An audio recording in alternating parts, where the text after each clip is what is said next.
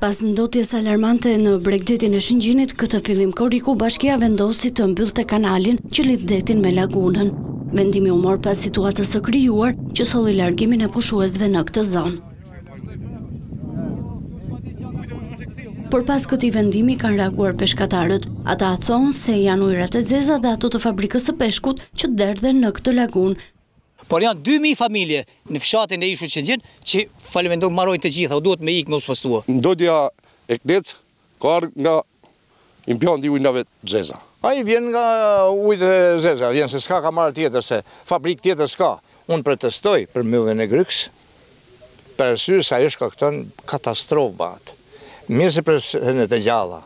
Bregdeti Shëngjinit u mbulua nga algat në një gjatësi prej 3 kilometrash. Situata solli reagimin e pronarëve të hoteleve dhe bizneseve të tjera. Ata ngritën shqetësimin për largimin e pushuesve.